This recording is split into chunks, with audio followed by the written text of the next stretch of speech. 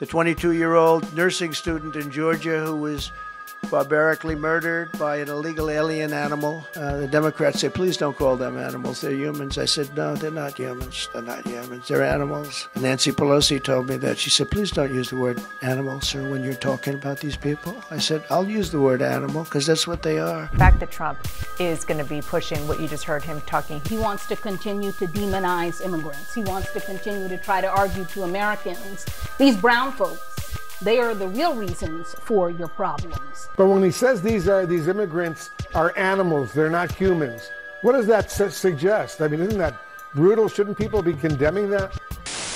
Except Trump obviously wasn't talking about illegal immigrants broadly, or definitely not black and brown people at all. And believe it or not, these people are lying to you. Again, here we go again, with the Democrats and their state media mouthpieces apparently feeling pretty desperate right now because they've now joined the Biden regime in blatantly misrepresenting Trump's words by deceptively editing video of his speech yesterday. Exactly like they did just a couple weeks ago with the bloodbath thing. Check this out and let me know what you think in the comments. But when he says these immigrants are animals, they're not humans. The 22-year-old nursing student in Georgia who was barbarically murdered by an illegal alien animal. But when he says these immigrants barbarically murdered by an illegal alien animal. Are animals, they're not humans. What does that suggest? I mean, isn't that brutal? Shouldn't people be condemning that? I listened to the entire tape. He was specifically talking about the person who murdered Laken Riley in Georgia. Yeah. And to be honest with you, Wolf, if somebody murders another human being, I think they deserve to be called animals. And I don't think any American is really going to reject that kind of rhetoric. That poor girl was murdered in cold blood.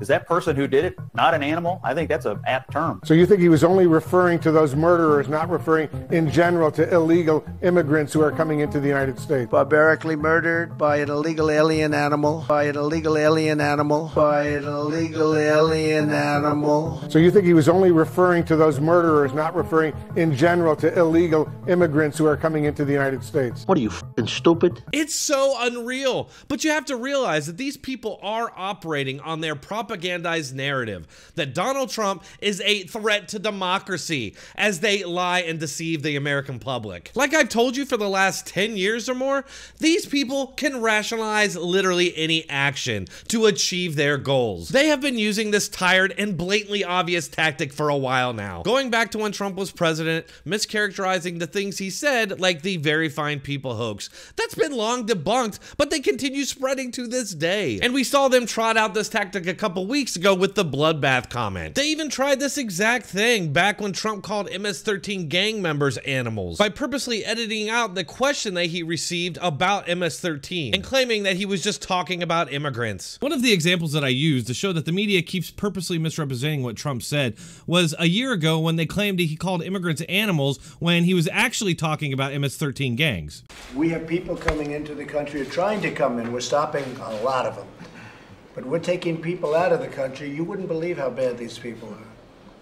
These aren't people. These are animals. And we're taking them out of the country at a level and at a rate that's never happened before. Now here's the part of the clip that our so-called free press is purposely hiding from you. Also, take a look at how CBS News titled this clip. It's downright Orwellian. We'll take care of it, Margaret. Thank you. There could be an MS-13 gang member I know about. If they don't reach a certain threshold, I cannot tell ICE about them. We have people coming into the country or trying to come in. We're stopping a lot of them. But we're taking people out of the country. You wouldn't believe how bad these people are. These aren't people. These are animals.